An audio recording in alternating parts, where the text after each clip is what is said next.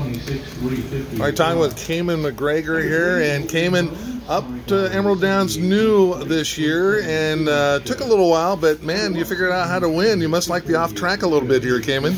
Yeah, I mean, it's something I'm used to. It's not the first I'm in races, you know, and I've been riding multiple tracks now, and you know, I keep working hard every day, so hopefully I will win like today. Coming up here for the first time, I guess what attracted you to come up here to Emerald Downs?